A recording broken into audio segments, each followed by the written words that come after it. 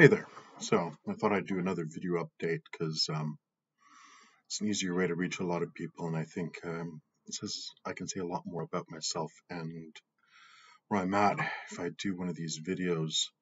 You can hear my voice and you can see my face and you can see how I'm doing, as opposed to if I'm writing something. And I know there's a lot of you out there, and I've been less personally communicating with people um, this fall and really since August, and because I've been going through a process of dealing with some stuff that happened in my life.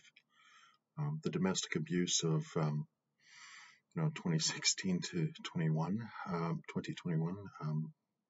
coming to terms with the fact that I could be a large, rather loud, opinionated, pushy guy, and I could be domestically abused.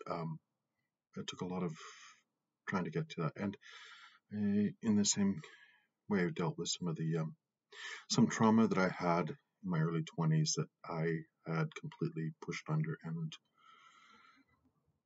I understand my motivations and my decisions for doing a whole bunch of things in my life now, and how my life was fundamentally unsustainable, and that I needed to change something. I had to do things differently. I had to be not be I had to be myself, and I wasn't being myself. I was being a persona of myself um, in almost every instance, and I didn't even know what the hell it meant to be me. And over this year, I've figured out what it means to be me,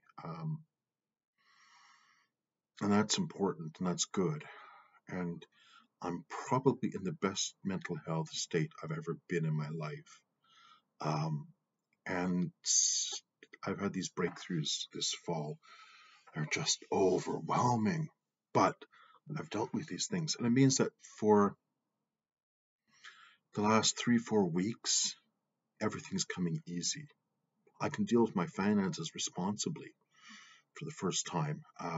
I can be consistent with my exercise. I can be consistent with all the things I need to do, and I still feel like I have more time left in my day. And I'm going, oh, I should do more. I should do more. And I'm realizing at a point in my life, no, I don't have to. I can do nothing if I feel like it.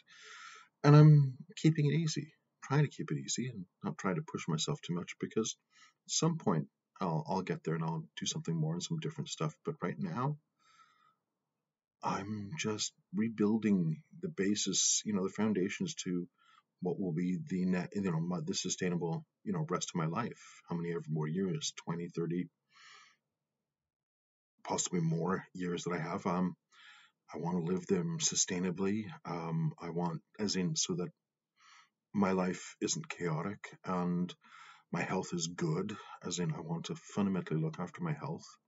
And that means not just the physical health, but mental health as well. And once I've dealt with those, then I think I can move on with everything else in my life. I am it's a bit overwhelming with all these things that I've been going through, and I'm sort of part of me going, please just stop, let me take a break. But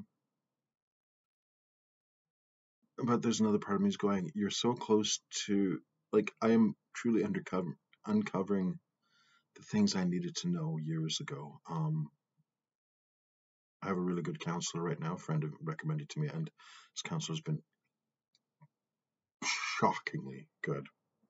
His friend has also been incredibly good at pointing things out to me in ways that don't feel judgmental or make me feel defensive, but are just short little ways. And it's just like, oh, right. I don't even think she knows she does it when she does it, but just. And I am reading this book, which my video going to be turned around backwards because of whatever. It's called Taking a Break from Saving the World, a conservation activist's journey from burnout to balance by Stephen Legault. I bought it actually a year ago as I was going to the floods in Abbotsford, and I started reading it, and it's like, wow. And I meant to get back to it, but I didn't. And I started reading it again, and it's good. It's very good for me on so many levels. And anyway, my health.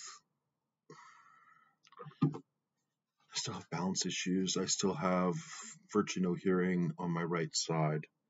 My vision on the right side is much, much, much better, but it's still not perfect. My taste is still down. But my physical endurance, ask me to go walk 5-10 kilometers. Yeah, not a problem. I mean, yeah, it's not going to be fast. I'm going to be walking like, say, 4.5K per hour, maybe 5.